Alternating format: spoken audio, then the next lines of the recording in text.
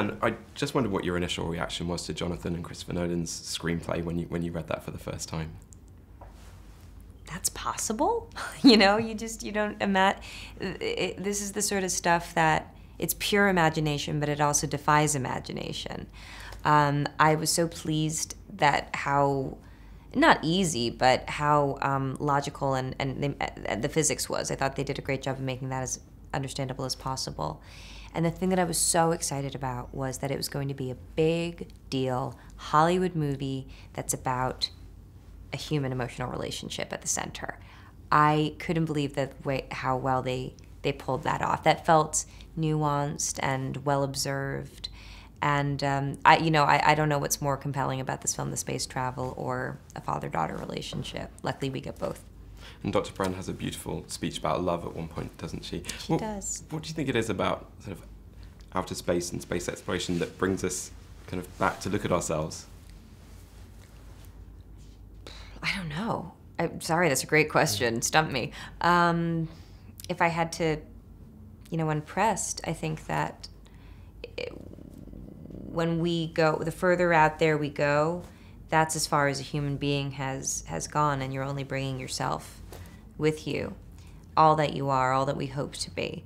And yet, the part of ourselves that we connect to and we imagine as our best selves, we imagine as being out there, is coming from out there. And I don't know where that comes from and where, because that seems to be pretty ancient within us.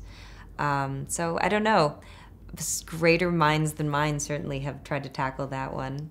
So I'm jet lagged right now, and under caffeinated, so I'm not sure how you're going to get a good answer this morning. If you would have ever gotten one. But thank you. I really went with that. It's beautiful. I greatly admire Christopher Nolan's commitment to in-camera and practical effects where possible. What's that like for you as an actor, and especially going to locations like Iceland? Yeah, I love it. I find that as an actor, you sort of have to be able to do it all, so I don't want to express too much of a preference for it, over green screen or blue screen, because you have to be able to do all of it. But just in terms of film enjoyment, you're going to enjoy it so much more when you have memories of it. I mean, the other day somebody was like, "What was the thing that surprised you most about the ship?" And I said, "We had to put Velcro on everything." And it made sense, of course, but it's not something you would think about, but everything's floating in space. You can't just leave a pen or put a pen down on your desk. You have to Velcro it to the side of whatever monitor you're working with. And just little details like that I found so captivating and memorable. There's a really compelling dynamic between Dr. Brand and Cooper, Matthew McConaughey's character. What's he like to be around on set? I imagine he's quite a kind of calming person to be with. He is. He's the best, man. He's so wonderful to work with because he's chill, he takes it seriously, he has so many great stories. He's somebody, he's lived a life. He's traveled all over the world, and not just traveled and looked at things, but lived with people and lived in experiences. He's incredibly intelligent without lording it over you, super easy to talk to, and big football fan.